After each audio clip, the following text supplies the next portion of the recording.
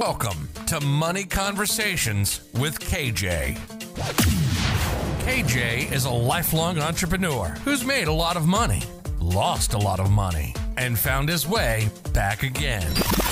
If you're looking for a sterile how-to, you're in the wrong place. KJ and his guests will walk you through real-life situations told by the people who live them, and they are as messy as they are inspiring. Each episode will offer lessons learned, advice on how to replicate successes and avoid pitfalls, and a new perspective to power your financial literacy. Far from a one-size-fits-all, this podcast can help you build a roadmap to your personal promised land. Milk and honey for some, whiskey and steak for others, and remind you that you're not alone on this journey.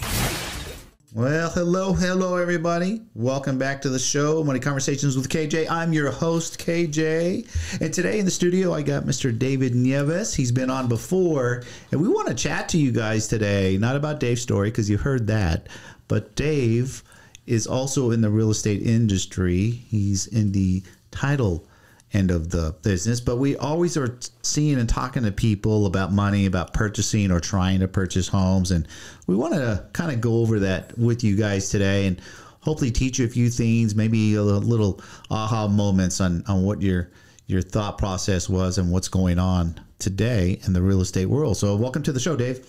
Thank you. Thank you for having me, KJ. Awesome. So Dave, we were talking just before we got started here about the mindset. I'm seeing people out there. I'm hearing, reading articles, more so the millennials, but a lot of other people too. Like they're waiting for the market to crash before they buy, right? What would that look like? Well, I think a lot of people think that we're going to see it drop like it did in 2008. And there are how many indicators telling us this? I don't see any indicators telling us this. I mean, there's no inventory. The people have to be extremely qualified to buy a house. So some of those are the two big factors. I mean, that was a big factor in 2008, right? That people weren't really qualified for the loans that they were bad loans. Correct. That's not the case today. And then today, people have equity in their house. There's not a lot of inventory. So I don't see what's going to cause prices to go down. Like we were just talking. So a mutual friend of ours is telling you, I'm going to wait until a market crashes and then I'm going to go buy. Right now, people have been telling me this for the last 5 years. And I run back into these people from 2 years, 3 years, 4 years ago. And I tell them, I'm like, do you wish you would have bought 4 years ago? Because you're still waiting, right? And they're like, I'm still waiting. It's going to happen. I'm like, it's not going to happen, bro. There were no indicators. It's hard to get a loan. You got to have your typical good credit, money, and job, right? You can't just sign on the dotted line. And people, even if you just bought a year ago, you got, in a lot of areas around the country, 20%, 25% equity in 1 year. Yeah. That's a lot of money. Yeah, as high as 30%. So worst case scenario, so there's no foreclosure, big massive foreclosure thing coming down the pipeline, because worst case scenario, you lost your job or something happened to you and you have to sell your house. You're going to sell and walk away with a few bucks. My experience is that during the pandemic, all the foreclosures, notice of defaults, all those different types of situations that people could get into with their mortgage, they were like, it felt like they were suspended because the courts were closed or they were backed up. And now it feels like there's still some sort of litigation where they're not really, there seems to be quite a few notice of defaults. There seems to be, a lot of. Well, I look, I get the notices of how many notice of NOD letters are going out on a weekly basis. And just here in Vegas, 7 to 10. Really? That's it. So no, it's not happening, right? Mm-hmm. The government during the pandemic, right, had that moratorium for people not to pay, couldn't pay their mortgage / or rent. And what they did was they went to the banks, and the banks were giving options, right? And the one option that people were all taking was, hey, whatever I'm in the arrears, 6 months, 8 months, 12 months, whatever it may have been, put that in the rear end of the loan. I'm going to start up again fresh next month, right? So they didn't have to worry about catching up, right? They just started. Also, the numbers now reflect that a lot of people think that was a lot of people that were in that boat that weren't paying their mortgage for up to a year and a half, or even 2 years, right? The reality, the numbers come in, very low percentage of people didn't pay. it like somewhere in the neighborhood, don't 100% quote me on this, but is in the mid 60%, 65, 68% of people started to pay their mortgage again only after 3 months. Right. So they didn't go a long time. And that's why there's no big, massive foreclosure wave coming. Like people who aren't educated and don't keep up on what's going on, they believe, oh, there's going to be a big, massive foreclosure wave happening and all these houses are going to be for sale cheap. And I'll wait till then to buy. It seems like even the people that did fall in the rears are working on some kind of a program. So, yeah, I think that, what I was saying is that there isn't that much distress because even the people that did fall behind seem to be working some sort of a program, or they have some kind of a deal worked out with their mortgage or their bank, like you mentioned. There's a lot of different programs available for people to continue in their house, not like in 2008. Well, let's talk about that, right? The programs that are available out there. Now, I was watching, I believe it was 60 Minutes the other night, where millennials, young millennials, between 20 and say 25 roughly, are a little distressed that they can't buy a home, right? Could be price point, could be mainly they don't have the down payment. And what they need to do is get with a good agent, like myself and my wife, who can share with you the programs that are available to you. Every state's different. That there are down payment assistance programs that the state/government will give you the down payment. Now, there are conditions with this, right? Nobody's giving you something for nothing, right? Now, the conditions are this on some of the programs where, okay, we'll give you the 3% down, which could be 10 to 20, I think 20,000 maximum is what they'll give you. Now, the only caveat with that is you must live in that home minimum 3 years or you have to pay it back. But most people are like, well, I can do 3 years. You can do 3 years anywhere. 3 years is quick, right? And then that's forgiven and you don't have to give it back. But you do, in some cases, there's enough money in there that will cover the closing costs, and in some cases, not. So even closing costs, if we take a $350,000 home. Now, when I say home, it's not necessarily a single family home, right? We're talking about condominiums and townhomes, right? Closing costs. I would figure for you out there trying to save your money to get into a home, to start building equity, making your money make money, $5,000 to $7,000. Save $5,000 to $7,000, and then utilize the down payment assistance programs that are available all over the place, and get yourself in a home. That's achievable. Achievable, right? Because think about the people 2 years ago that were telling us, "Hey, I'm waiting. I'm going to wait." What did they lose out on? They lost out between 20 and 40% of equity growth. With that bit of information, it's like it's literally a roadmap where someone can, working at Amazon or, there's at any job, can put themselves on a plan to say, hey, I'm going to put to aside $7,000. In the meantime, I'll start working with this realtor. I'm going to start working into these programs, start looking into these things, see what I need to do to qualify. So that's very achievable. I think it's a lack of information that people just look at the hill and they say, man, the average home price right now is almost $500,000. I work at Amazon. I make $18, $20 an hour. I work 40 hours a week, and I have a site, and I barely have, and I don't have $40,000, and I'm not going to have $40,000 in 2022. So there's no way. But if you're sitting there and you were able to say, no, here's what we're going to do. Instead of you going out to lunch or whatever, right? The typical thing you always hear, but it's so true, especially today. I went and got 2 coffees at Starbucks. One of them was just a regular coffee. As a matter of fact, they didn't even put cream or sugar in it like I had asked them to. My bill was $8.06. Wow. For 2 coffees. So, this whole thing about inflation, it's a very, very real thing. So when you have a person that never paid a bill or maybe never really had a mortgage, and they're listening to the news or they go to their favorite restaurant, and they're able to detect a $2 or $3 increase on what they, regularly buy, that really puts them in a tailspin. They're like, no, there's no way I'm ever going to be able to afford a house. How can I ever afford a house? Well, let's break it down because, when we use it, I think it's all words, right? And you're describing never going to be able to afford to buy a house. Now, a house in most people's minds is a single family home, right? 3, 4 bedroom, whatever it may be. Now, People never say, I'm never going to be able to afford condominium. I'm never going to be able to afford a townhome. They don't say that. They say house. Now, for you guys out there that have never purchased anything, buy a townhouse, buy a condo.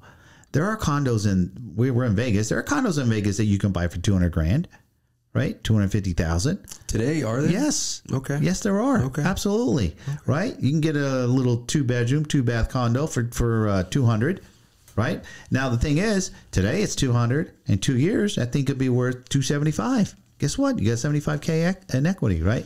And if you're using the down payment assistance program, you live there 3 years, and you could have $125,000 equity. Guess what you do with that equity? Now it's time to roll up.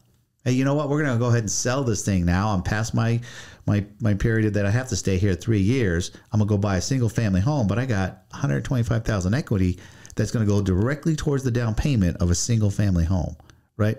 So there's always a way to get things done if you can educate yourself, right? And now people talk about credit scores.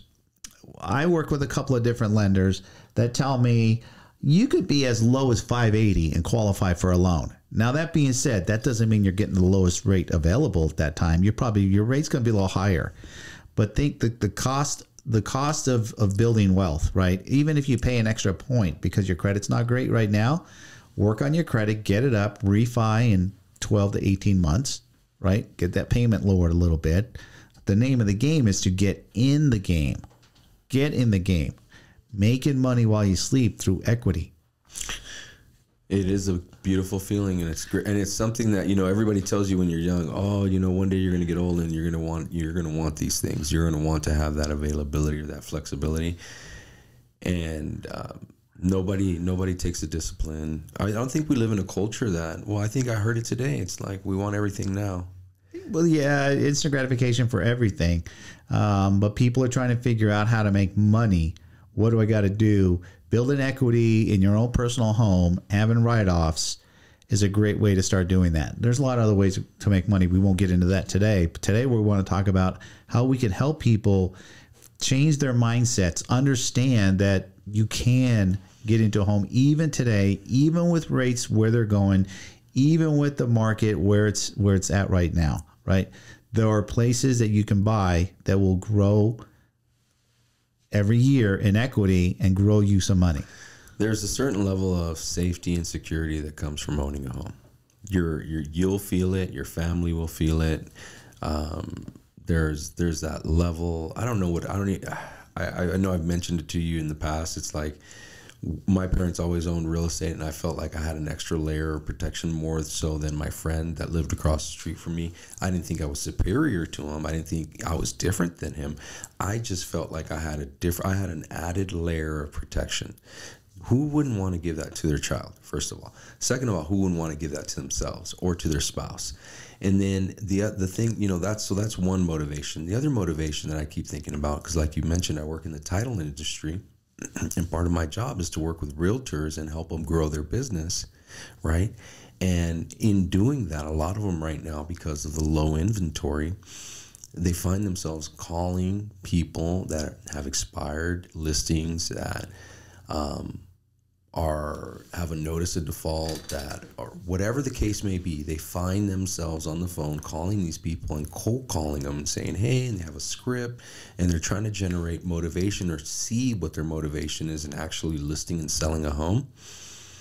And I come over and I tap them on the shoulder and I say, hey, have you called any just solds? And they're like, just solds? Yeah, people that just recently bought a house in the last 3 years, because those people just have $100,000 in equity, and they may or may not know that. And if you call and share that information with them, you may get a listing. So to your point, Kevin, absolutely, people want to get involved in real estate now rather than later, because had you done that, does everybody remember when they told us that we're going to flatten the curve and we're only going to be out of work for 2 weeks? Had you purchased a house then, on that day, today you'd be 6 figures richer. Yep, absolutely. I think it's, if I've talked to people, we think about it, we see what the market's doing. It just boils down to just one word, which is fear, right? It's fear. Fear of the unknown, fear of loss, fear of I can't do it. And education can take away that fear, right? Talking to the right agent who really understands the process of buying a home and how they can really help you. Not every agent does, because they don't do their homework, right? They just want to fill out some paperwork, get a house sold or listed, and move on to the next one. But really, there's a lot of different ways to help people get in a home if you're talking to the right agent, because there's a lot of programs out there. Trust me, the government wants you to own a home. They really do. And putting all that money up there in those programs for the down payment assistance is proof that, they're putting their money where their mouth is, kind of thing. So for a lot of you guys that are out there, listen, start inquiring, talking about it, talking to people. If you know someone who just bought a house, say, hey, how did you do it? Right? Did they have the full minimum 3% down? A lot of people are 10% down today, right? Hey, where'd you get the 10%? How long did it take you to save it? What'd you do to save it? I mean, this is what I like to talk about, money. With people need to ask other people, hey, what did you do to be able to afford to get into a house? I think it's a lot easier today than it was when I was younger. I remember when I was younger, there was a Johnny Carson show, and Johnny Carson was like the main late night host. There was about 4 channels. I was raised in LA. There was probably 13 channels, but whatever. Compared to the amount of channels we have today, it felt like we had 4. And Johnny Carson was the main figure at night. And his etiquette and his culture was like, don't ask him what things cost. If he had a new car, if he had a Rolls Royce, or if he had whatever, it's nice, it's beautiful, you can give him that compliment, but don't say, hey, because that wasn't part of the culture where he was raised, and it wasn't part of the culture in the 70s. Now we live in a culture that's way more communicative. We share information a lot. I mean, we're social platforms and everything. It's not uncommon for people to say, oh, that's a $300,000 or whatever, or to give you the price, because why? Because we can go on our phone and we can find out exactly what it costs. So we have this dialogue about money that's a lot more fluid than before. Before, it's like it was impolite to talk about money in that way. Do you find it personally to be impolite if someone talks to you or asks you about money? No, not at all. I mean, I was raised to you keep that to yourself. You don't talk about that. And then I learned later in life through education, and I've always been an open-minded person. It's funny, I just listened to this one individual talk about how he could change his mind on the spot. And I feel I'm the same way. If you give me a point and your point makes sense to me and I could digest it, I'm not going to sit there and hold my decision to an emotional thing. If it makes sense, you gotta go with it. And it makes sense to discuss financial matters with other people. How else are you going to learn different strategies? Well, I talk about that in my program under the tradition module that I teach, right? Tradition, parents tell you, don't ever tell anybody how much money you have. Right? Whether you got 10 cents or 10 million, don't ever tell, right? And like you said, I don't find it to be rude to talk about money. What you don't need to tell people is exactly what you may have at whatever point in time that you're going to have a discussion, right? I've got $127,564.72 in the bank right now, right? You don't need to tell anybody a number. You can share, and I think we have an obligation to our fellow man to share. Hey, listen, I did really well doing X, Y, Z. It could have been an investment. It could have been, last year I did an average of 8 hours a week overtime, and with that money was what allowed me to buy this house. That's how I bought it. And then what it does, it shows people like, okay, so he really wanted to buy a house and he did what he had to do. And in his case, for a year, he did 8 hours a week overtime, took that money, put it aside for his down payment, and boom, he bought a house. Yeah. Right? There's nothing wrong with teaching somebody a lesson like that. Like, that's what they did. And you're like, I think it's motivating. Would you find that to be motivating if someone shared a story like that with you? Yes. I think something happened to us our culture shifted maybe in the late 90s, where we became this society where we want to share all our information. And here's what I found out through that. I don't know if you remember the big revolution with Oprah Winfrey and The Secret. For some reason, I think that period of time, all of a sudden we became like these gurus across the country, not just in one place. I'm talking about everybody got into all this, like sharing information, being abundant, open mind. I think you're right. I think you should give away all your information. You know why? Because only the ones that are going to take action are going to take action. Only the ones that are going to be successful are going to be successful. You can give a person all the information that everything. And if they don't want, if they're not ready to take it, they're not going to take it. Exactly. Exactly. No, you're right. You're right. So we've got to share it for the people who want to take action. Well, there's actually multiple, if you think about categories, right? There are those who want to listen. There are those who say they want to take action, and there are those who actually take action. Now, I find a lot of the people that don't even say they want to take action are the action takers. The people who talk a big game like, oh, I'm going to do this, I'm going to do that, don't ever actually end up doing anything. It's the people that don't say anything, that listen and learn and then take action, and then whatever amount of time goes by, year, 3, 5, 10, whatever, like, man, look at that person now. Well, they learned and listened. They didn't tell you what they were doing. Now, so far everybody I've talked to about, would you be open to sharing, right? Would you be open to being a mentor at some level? And I really can't remember of someone telling me no. Pretty much everybody says, yeah, no, I would love to mentor someone at some level, right? Understanding what being a mentor is, and there's different levels of mentorship from people and what you might be willing to do. But I think if more people would ask, people that they know that have whatever level of success, and you don't have to ask anybody that's necessarily, a millionaire or whatever, right? Just someone who's appears to be living a successful, happy life. Like, hey, what's your secret? At the end of the day, is it a secret? It's not a secret. They'll share it with you. Yeah. I mean, most people will. For sure. If you ask a person how they will more than likely share that information with you. Absolutely. Right. Maybe it's just how they manage their money. Because maybe you're not managing correctly, you're not sure how to do it correctly. There's many different ways to budget and manage money. And maybe the way someone who appears to be living life on a higher level, you're like, well, what are you doing? Well, I do this. Right? That's not telling you how much money they have. They're telling you what they do. Mm-hmm. Right? So it's not about finding out how much money someone has in the bank. That really is nobody's business but your own, right? You share that with yourself and your spouse. But how did I get there, and what do I do to grow it, and what do I do to maintain it? It's total great information that we should all share with each other. Yeah. Right? Yeah, but I think for a period of time, we didn't do that. We didn't do that. You know why? No. Fear of judgment. I read this not that long ago, a couple of years ago.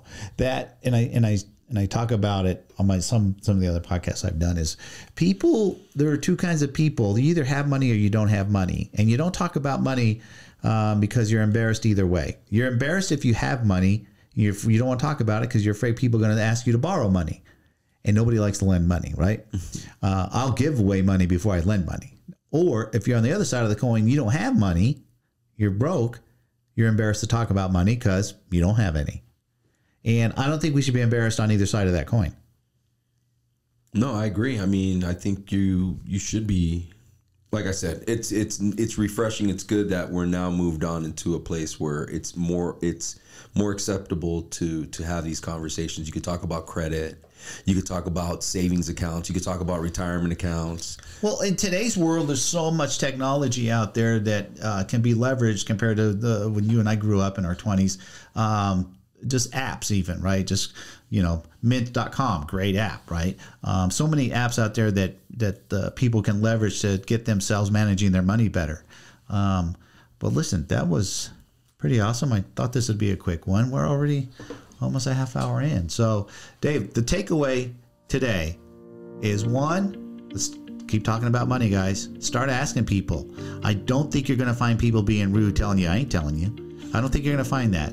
2, get yourself in a house. Start growing money. If you're out there living paycheck to paycheck, you can still live paycheck to paycheck, get in a house, grow some equity. The sun comes up every day, I say, and let time go by. A year, 2, 3 years down the road, you got yourself 6 figures. I don't see prices coming down. They're not coming down, folks. I'm telling you, my plateau, if they dip 3 to 5%, I think that'll be the most we'll see. So for you folks out there that are telling yourselves, I'm waiting for the crash, I've been telling people for 5 years. I talk back to them like, not happening. You just cost yourself a couple $100,000. So, all right. Thanks for coming out, Dave. For you guys out there, listen, follow me on the podcast and on my YouTube channel, Money Conversations with KJ, and we'll talk to you guys on the next one.